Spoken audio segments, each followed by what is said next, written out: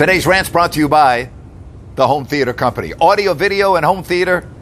Go online, hometheatercompany.com. Hey, be sure and check out today's podcast. My guest, one of my favorites ever, Spud Webb. We had a lot of laughs. You're going to enjoy it. Check it out, my podcast today, if you don't like that. Well, here we are, final weekend of the regular season, and guess what? Meaningful games. Who knew that you could get to the end of a regular season in the NBA and actually have games that count? You know what? Good job by the NBA to have this play-in tournament. Great job by the NBA front office. Great job by the NBA Board of Governors, despite what you may have heard from Luka Doncic and Mark Cuban and LeBron James, who's saying whoever thought of this shit should be fired. Yeah, guess what? It's one of the best moves the NBA has made in a long time, and I applaud them that we finally have games at the end of a regular season that means something.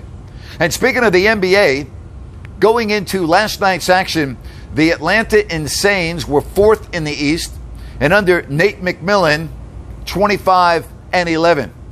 What the hell on earth was the front office thinking about on March 1st when they fired the great young head coach Lloyd Pierce and replaced him with Nate McMillan?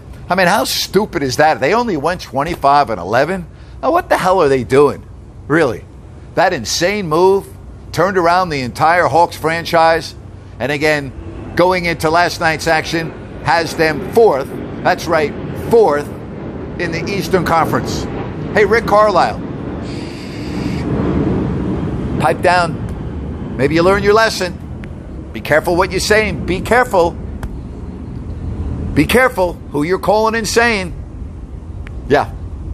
Great job by the Atlanta Hawks. And thank you so much for watching Grant's Rant. Do me a favor. Hit the subscribe button. Leave me a comment. I'll get back to you. And as always, thank you so much for watching Grant's Rant.